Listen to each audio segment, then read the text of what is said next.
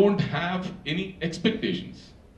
I've been telling my children, I've been telling my relatives, I've been telling my all juniors, etc. You can set your goals. You say after 5 years, this is what I want to be. When I went to Delhi, I thought that in 5 years I should become a senior counsel. There were a number of friends and family who said, what will you do if you're not able to succeed? Then I said, if push comes to shove, I'll go back home. I'll go and do something which my father has been doing. You take that as a challenge and then go there. You can have your goals. That's for the purpose of reaching the goal post. But otherwise, don't have expectations. If I expect something from Dr. Mitra and if he's not reciprocating it, I feel disheartened.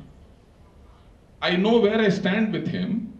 I don't expect anything from him. If something comes from him, I'll be very happy.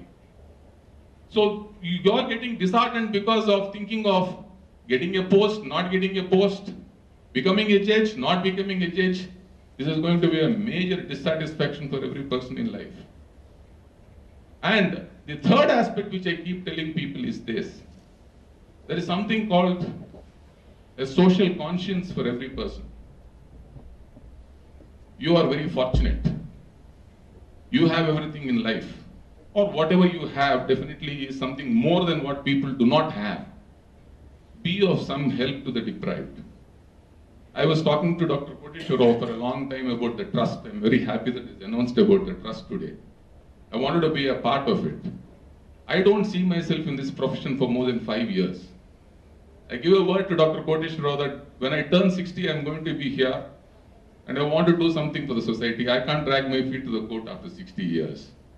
So if I'm of some help to the society, if I'm of some help to people around me, then I think I've achieved what I wanted.